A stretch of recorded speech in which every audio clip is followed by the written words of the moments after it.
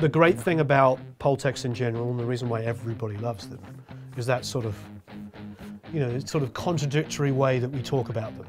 They're transparent, but they're musical, which doesn't make any sense whatsoever, but it's kind of the truth. No EQ, pretty good tone, but we're going to sit it in a mix. So let's give it some low mids, put it in. Everything at the moment is on 0.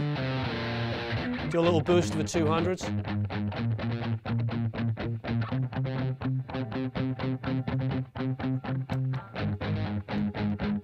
Add some thickness, it'll help glue it to the bass.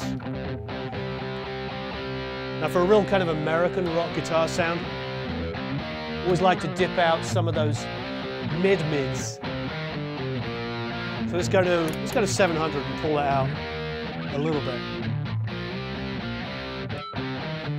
It's pretty aggressive actually for passive. So you can do a lot. The thing about passive EQs is when you boost the 200, say, on the MEQ, is it seems to get nice, there seems to be that nice low mid roundness, but it doesn't feel like it's pulling up other things that you don't want to hear. I've always loved passive EQs for that.